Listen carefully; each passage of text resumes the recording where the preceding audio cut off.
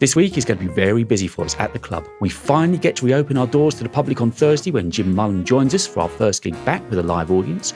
We also have Samara with Luna Cohen on Friday, Mornington Lockett on Saturday, and finally Leanne Carroll on Sunday. Did I ever tell you you're the one who makes the sun rise?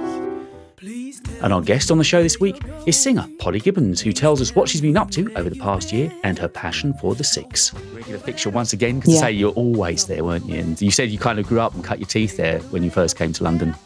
Yeah, definitely. Ian and I used to, well, it was always a kind of go-to hang spot, really, and just to, if it's, I don't know, whatever we'd been doing, if we'd done something earlier, it's actually down the Six. Yeah. That's all on Straight Ahead this week, brought to you with London's leading music venue, the 606 Club.